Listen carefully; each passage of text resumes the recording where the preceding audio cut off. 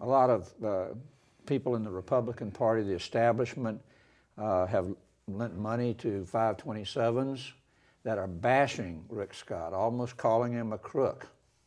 And McCollum himself has gone on television and so forth, trying to tie him to this $1.7 billion fine for Medicaid, Medicare fraud.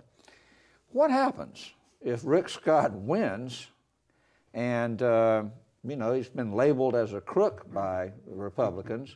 What do they say when they moved into the general election? And is he a damaged candidate going into that general election? Well, they have a little bit of a problem, don't they? I mean, they are going to spend the next couple of months leading up to the primary, as you said, trying to tie Rick Scott to the federal charges that the company he ran faced. And as Brent said, he wasn't charged with anything, but they're going to try very hard to make sure that when people think of Rick Scott, they think of Medicare fraud, Medicaid fraud. They're going to hear those words together a lot.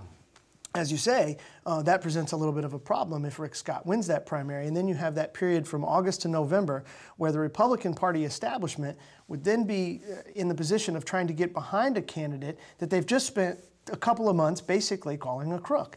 And I'm not sure how you do that. I mean, of course, you always have this in primaries. You always have, you know, well, what about what you said during the primary? Well, that was just politics. That gets in, you know, that happens in primaries. But this is a little different.